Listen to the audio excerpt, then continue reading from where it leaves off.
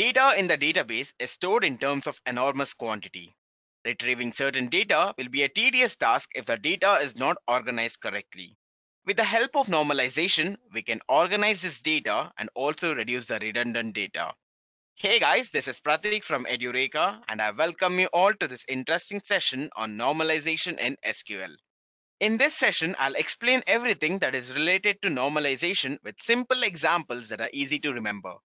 Firstly, let's look at the agenda for today's session. So we're going to start off with understanding normalization, and moving further, we shall look at various types of normalization. And those are first normal form, second normal form, third normal form, and voice code normal form. I hope you guys are clear with the agenda. But before moving further, if you haven't subscribed to our channel, then do subscribe to never miss out an update. With that being said, let's get started. The first topic in today's session is what is normalization? Database normalization is a technique of organizing the data in the database. It is a systematic approach of decomposing tables to eliminate data redundancy. It is a multi-step process that puts data into tabular form, removing the duplicated data from its relational tables. On the screen, we just saw that the table is getting decomposed into two smaller tables. Is it really necessary to normalize the table that is present on the database? Well, every table in the database has to be in the normal form. So normalization is used mainly for two purposes. So the first one is it is used to eliminate repeated data. Having repeated data in the system not only makes the process slow but will cause trouble during the later part of transactions. And the second one is to ensure the data dependencies make some logical sense. Yes, usually the data is stored in database with certain logic. Huge data sets without any purpose are completely waste. It's like having an abundant resource without any application. The data that we have should make some logical sense. Normalization came into existence because of the problems that occurred on data. Now, let's look at those problems. And these are known as data anomalies. If a table is not properly normalized and has data redundancy, then it will not only eat up the extra memory space, but will also make it difficult to handle and update the database. Let's look at the first anomaly, that is insertion anomaly. Suppose for a new position in a company, Mr. Rakshit is selected, but the department has not been allotted for him. In that case, if we want to update his information to the database, we need to set the department information as null. Similarly, if we have to insert data of 1,000 employees who are in similar situation, then the department information will be repeated for all those 1,000 employees. This scenario is a classical example of insertion anomalies. The next one is update anomaly.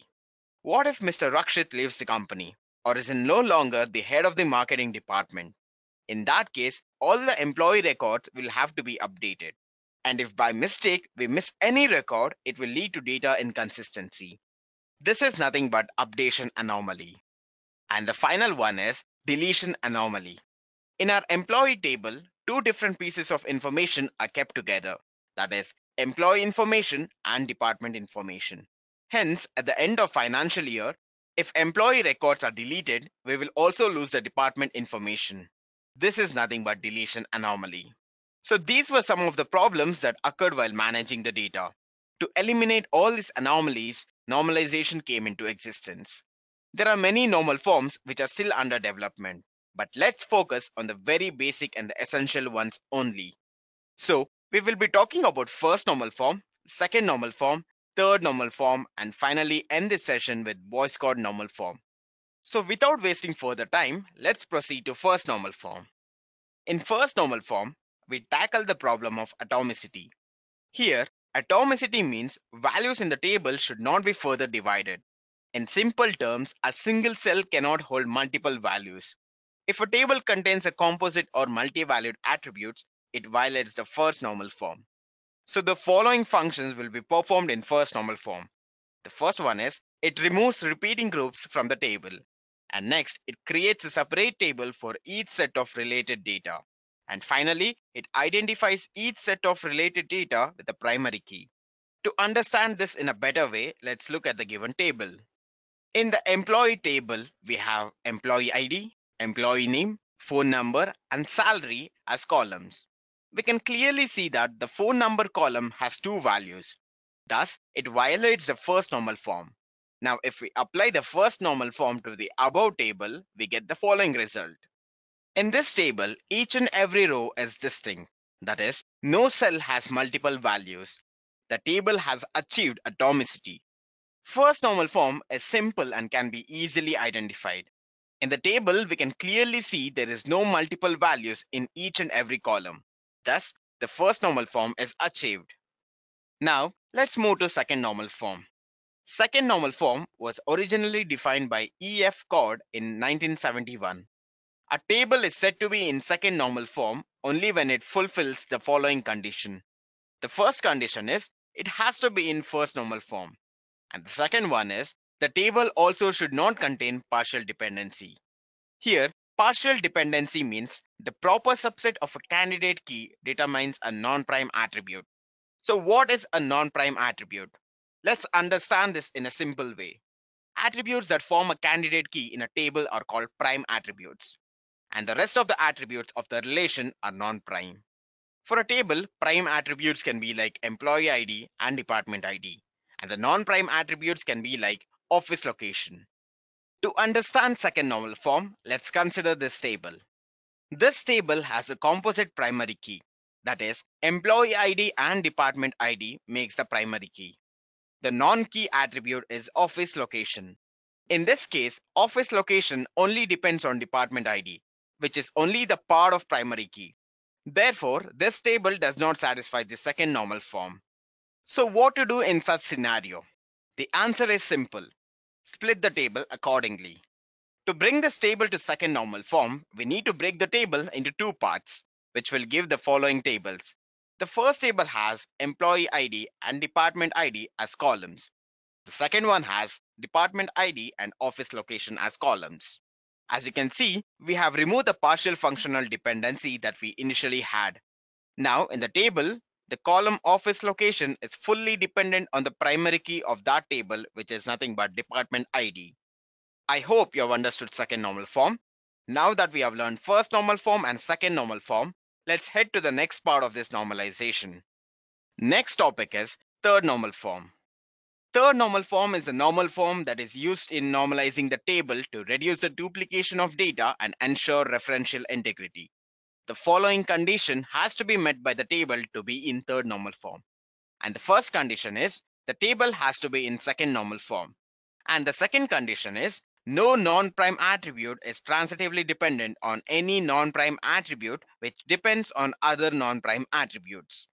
I know it's a bit confusing, so let me make it simple for you. It's like if C is dependent on B and in turn B is dependent on A, then transitively C is dependent on A. This should not happen in third normal form. All the non-prime attributes must depend only on the prime attributes. So these are the two necessary conditions that needs to be attained. So why was third normal form designed? Firstly, to eliminate undesirable data anomalies.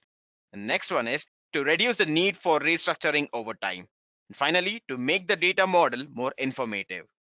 Since we have understood the third normal form, let's look at the example table. In the above table, student ID determines subject ID and subject ID determines subject. Therefore, student ID determines subject via subject ID. This implies that we have transitive functional dependency. And this table does not satisfy the third normal form. Now, in order to achieve third normal form, we need to divide the table as shown below. Firstly, let's divide the table and store student ID, student name, subject ID, and address in it. All the columns are referring to the primary key, which is student ID. Let the second table have subject ID and subject column.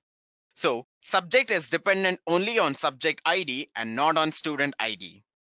As you can see from the above table, all the non-key attributes are now fully functionally dependent only on the primary key. In the first table, columns such as student name, subject ID, and address are only dependent on student ID. In the second table, subject is only dependent on subject ID. With this being understood, now we can proceed further to next normal form, that is Boyce Codd normal form. This is also known as 3.5 normal form. It is the higher version of third normal form and was developed by Raymond F. Boyce and Edgar F. Codd to address certain types of anomalies which were not dealt with third normal form. Before proceeding to Boy's code normal form, the table has to satisfy third normal form. In Boy's code normal form, if every functional dependency, that is A implies B, then A has to be the super key of that particular table. So what is a super key? A super key is a group of single or multiple keys which identifies rows in a table. Let's look at the table to clearly understand Boy's code normal form. In the given table, one student can enroll for multiple subjects. There can be multiple professors teaching one subject, and for each subject, a professor is assigned to the student. These are the necessary conditions of this table. In this table, all the normal forms are satisfied except Boy's code normal form. Why? As you can see that student ID and subject form the primary key, which means that the subject column is prime attribute. But there is one more dependency, that is professor is depending on subject. And while subject is a prime attribute, professor is a non-prime attribute which is not allowed by Boy's code normal form. Now, in order to satisfy the Boy's code normal form, we will be dividing the table into two parts. The table at the top will hold student ID which already exists, and we will create a new column, that is professor ID. And in the second table, which is below, we'll have the columns professor ID, professor, and subject columns. Why do we need to have a new column, that is professor ID? By doing this, we are removing the non-prime attributes functional dependency. In the second table, professor ID will be the super key of that table, and remaining column will be functionally dependent on it. By doing this, we are satisfying Boy's code normal form. So this brings us to the end of this session. I hope you have clearly understood the normalization and its different types. If you have any queries or doubts regarding this session, please let me know in the comment section, and I'll get back to you with an answer. Thank you guys for watching this video, and have a great day.